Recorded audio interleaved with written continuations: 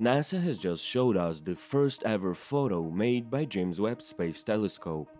Webb's team had two challenges: confirm that near-infrared camera, NIRCam, was ready to collect the first light from celestial objects, and then identify starlight from the same star in each of the 18 primary mirror segments.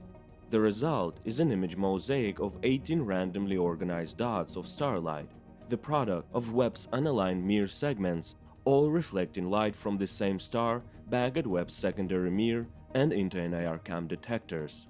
The target star, called HD 84406, is located about 260 light-years from Earth in the constellation of Ursa Major.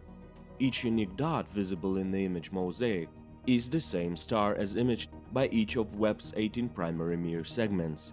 It's full of details that optic experts and engineers will use to align the entire telescope. This activity determined the post-deployment alignment positions of every mirror segments, which is the critical first step in bringing the entire observatory into a functional alignment for scientific operations. What looks like a simple image of blurry starlight now becomes the foundation to align and focus the telescope in order for Webb to deliver unprecedented views of the universe this summer. Over the next month or so, the team will gradually adjust the mirror segments until the 18 images become a single star.